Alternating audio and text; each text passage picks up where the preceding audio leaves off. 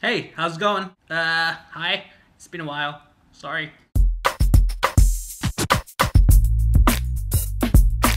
I decided on my day off today that I will address a few messages that some people on YouTube and Tumblr have been messaging me. Some of you LGBTQ youngsters out there have been asking me for advice about being gay, accepting being gay, how to deal with life because they're gay. I have made videos like this in the past and I have said, there's no proper or correct way of advice to give. Every situation is different from one another, so one may apply to that while it may not apply to this. It is difficult for me to figure out what I should say. But I still want to say something. So the first thing I would say is to go to the trevorproject.org. Lovely people who are happy to give you advice, counseling. It's just a place where you can talk about your situation, about yourself, without having any judgment. It's especially there for those who don't have anyone else to talk to, because not everyone has a close friend. So yeah, the Trevor Project. Secondly, I urge you, if you haven't already, which you may not have, to go onto YouTube and type in "it gets better." And I know it's probably like, what does looking at a dozen "it gets better" videos gonna do for me? How is that gonna help me? How is that gonna apply to my situation? All I can say to that is, when you look at those videos and you look at those people telling their story, you can realize that you're actually part of a bigger picture. We are all part of the same universe, and existentially, we're experiencing the same things. And I'm not going to back myself up and say, there's a lot of other people experiencing poverty, famine, war, all that kind of stuff, because that's not applying to what I'm talking about right now. So, anyone who says that, go away. But in this situation, yeah, we all experience the same things, the same life experiences. We're all going to go through heartbreak at some point. We're all going to get our first job. We're all going to, I don't know, try to lick our elbow because it's apparently impossible to do that. Unless you're like super flexible. The idea of telling you guys to go onto YouTube to look at "it gets better" videos isn't me being lazy. Maybe. It's me saying, look, you're not alone, and a lot of people are feeling what you feel. Take some kind of comfort in that, because when you're feeling like you're alone, you feel like no one understands you, you feel like the world is against you. It's tough. Understand that you're part of a bigger picture and that everyone else is feeling this. It kind of, I don't know, makes you feel like you're part of it, right?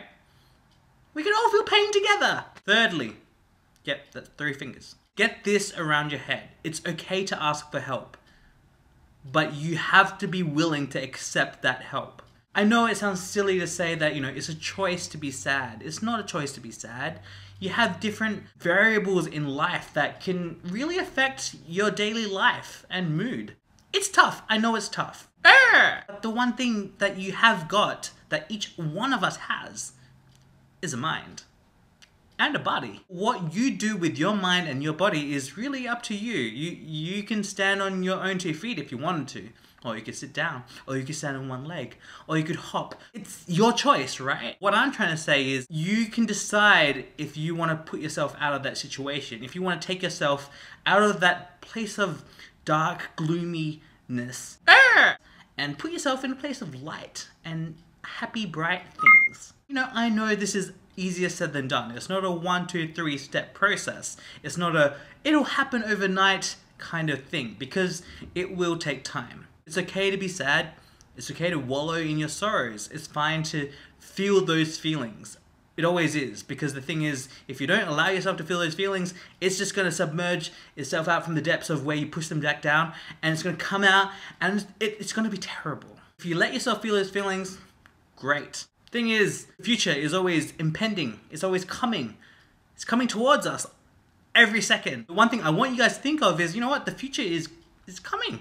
And there's all these amazing, bright new experiences and things that are coming with it. Probably gonna miss that happy train because I've allowed myself to feel so sad. So you know what? Feel sad, then get out of it. Is there really any point to just being sad every single day? Looking past all the things that are terrible in the world, you can still see that there are so many other beautiful things to see, and you're missing out on it. Yeah.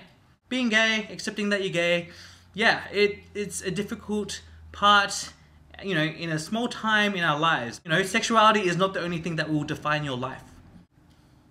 I don't know if any of this makes any sense at all, but I hope that some of you can take some of what I said at least and apply it to yourselves. But don't forget that, you know, the Trevor Project, and there's a lot of other causes and organizations that could help you as well. But yeah, the internet is at our fingers. Use the resources that we have. We are in a technological world, which is kind of crazy. By the way, Her, if you haven't seen it, go see it. It's amazing. Loved it. Okay. I hope that all of you are doing well in the internet world. I've been watching YouTube videos and whatnot and been wanting to make a video for a long time, but I just haven't been inspired or felt like it. And as well as that, my iMovie has been crazy crap. But yeah, that's it. Happy days to you guys. Smile and chin up. Take care. Bye.